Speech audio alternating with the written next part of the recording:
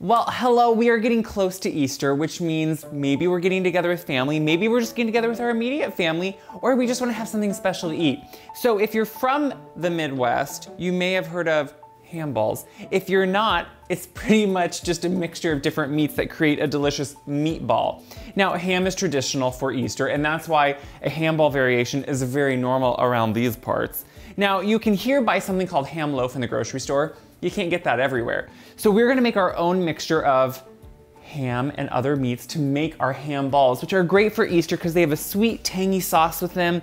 They're a super delicious meatball that has a slight sweetness to it, but is also just really offset with the different meats. And we're starting with ground ham. So ground ham is gonna help make these ham balls. And it has a lighter color, you can see to it. It has the flavor of the ham, and we're gonna offset that with some ground beef and some ground pork. So it's a really simple mixture, and it's one you can find a lot of places. And we just wanna get a few other things ready for it too. But what I first wanna make sure we do is have some graham crackers, and they're gonna be ground up. Now this is kind of a weird one. Now, it's really what we're doing, think about it. When we do other meatballs, we'll do maybe either bread crumbs or we'll do a cracker crumb. So what the graham crackers do, this is gonna show my Midwestern roots here, is they add that sweetness. They do, they just make this a little bit sweeter. And growing up, when grandma would make these, actually both my grandmas made these, my mom made these, it was always a treat because it was something you did not have often necessarily, but for special occasions we would have, or my sister and I would always ask for ham balls.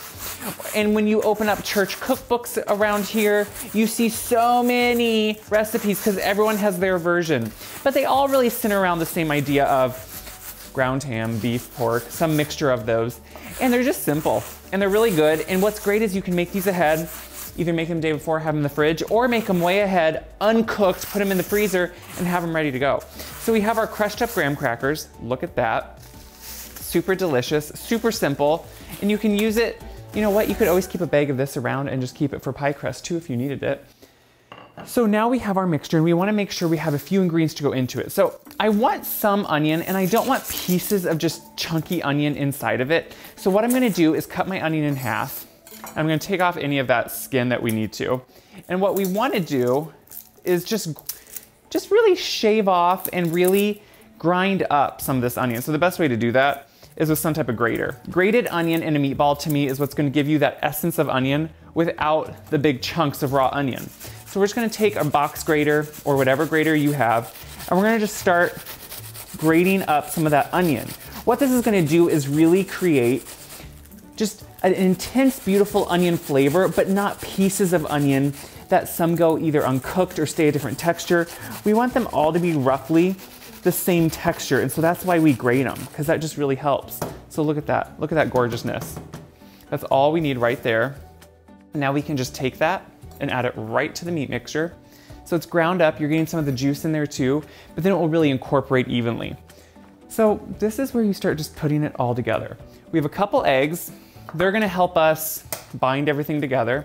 So we're gonna put those into a little bowl so I can whisk them. Because if you just put them in whole, it's kind of hard to whisk them together. So I'm gonna just put them in a small bowl, and we're gonna just sit here with a little whisk.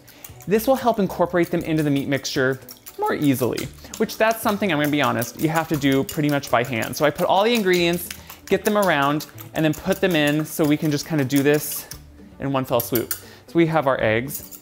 Again, they're gonna help bind, they're gonna help create a nice cohesion inside of that. That's just really good.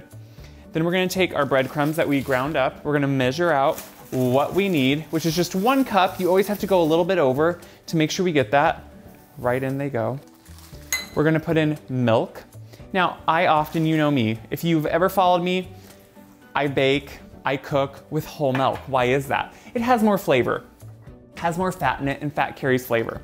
We're gonna put in some salt, and I just measure it sometimes in the palm of my hand, dump that in there, it's a lot of meat. And now guys, this is the part where, yeah, it gets a little dirty, but this is the best way to do it. So I'm gonna use the best tools God gave me, and that was my hands. So I'm gonna make sure I really incorporate these all together, because you don't want pieces of different meats to have the texture where they cook differently. You want this to be very well incorporated, and you want all those ingredients to be well incorporated. So as gross as this could be, I'm gonna sit here and make sure I have it very well incorporated. Then we're gonna start making balls, make a sauce, and we're gonna be ready to go. So I've been making the ham balls now themselves, and I have a greased 9x13 here, and I'm just putting them down, portioning them into their individual sizes, and making sure they're in here somewhat evenly. Now, I did start by using kind of a cookie scoop, but the thing is, you have to just make sure you end up with the right amount. So you kind of have to, at the end, adjust for as needed. Sometimes, if I don't do it perfect, I go back. You could weigh them out too.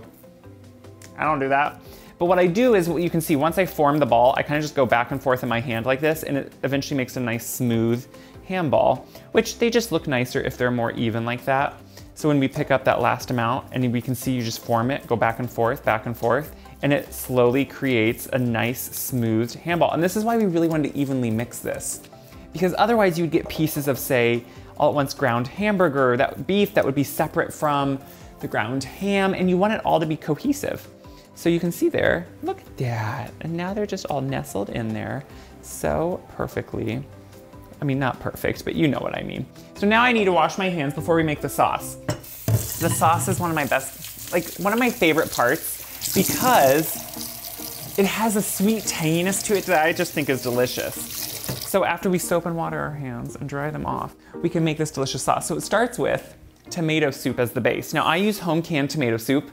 You can buy store-bought tomato soup, use it in here, it'll be just as good. Now this is, I said, an a special occasion thing, right? Which means in true Midwestern fashion, we're gonna put some brown sugar in it, which gives it those caramelly notes, gives it a slight stickiness, gives it that play of sweet, tangy, sour. It's just super good.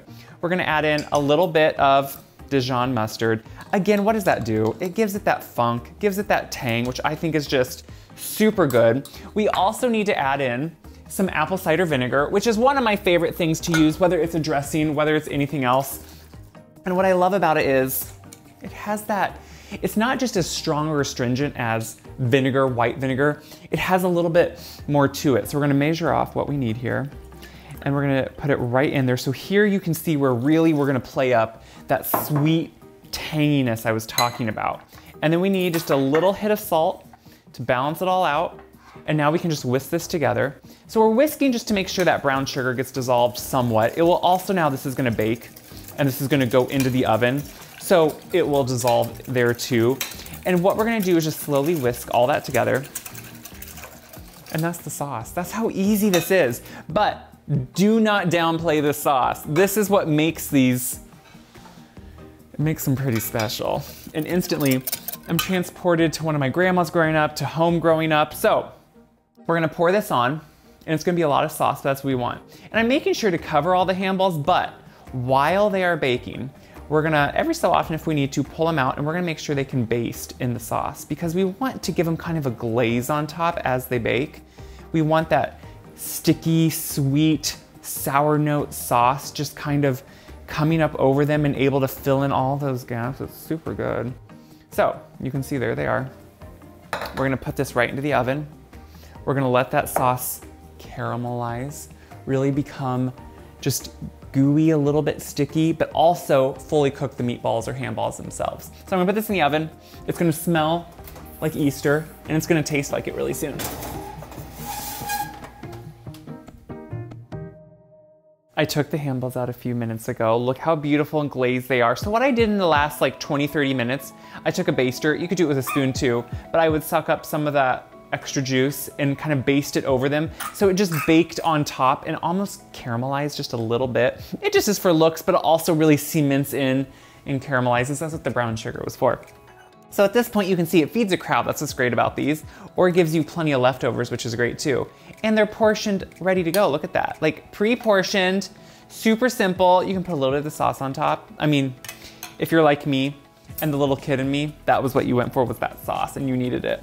So they're still hot, but that's never stopped me before. What I like is you can see it's well mixed, the meat. You don't get pockets and different looks. You just get one texture of the meat, which is what you want. It's good. It's delicious. To me, it's like, it tastes like a ham ball, which is what it should. If you haven't had a ham ball, let me try to explain. Ham has a different flavor, so you get a little bit more of that saltiness with the ham, and a little bit of that smokiness almost, but that's offset with the pork, with the beef. It's a really homogeneous, beautiful mixture. It's set up and firm, but then it has that sweet, sour tanginess going on with the sauce, with that vinegar, with the brown sugar. It all is just working together with that little bit of tomato soup, which sounds like a weird ingredient, but you're gonna see how that plays really well into a sauce. These are great for Easter.